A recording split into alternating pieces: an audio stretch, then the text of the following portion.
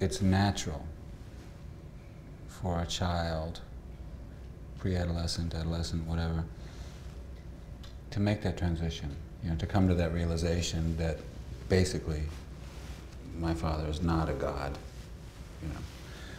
And we see that happen in this story. And what we also see happen, fortunately, is that the father understands that. You know, it's very beautiful. And in any healthy parent-child relationship, you often also get the next transition, which is the child, on becoming an adult, realizes that they're not gods either. But that sometimes takes a while, forgiving our parents and so forth. And yeah, unfortunately, the character I play in the story doesn't get to witness that happen.